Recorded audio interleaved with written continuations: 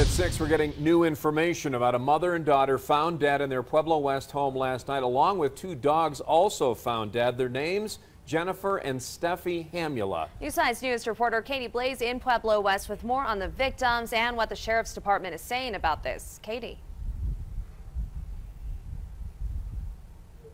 Rob, Elizabeth, we learned that Jennifer was a corrections officer at the Colorado State Penitentiary, and the Pueblo County coroner says both she and her 10-year-old daughter were found shot to death. Now, as you can see behind me, the road leading up to the home is still blocked off. Tape is around it. Several cars from the Sheriff's Department are still here.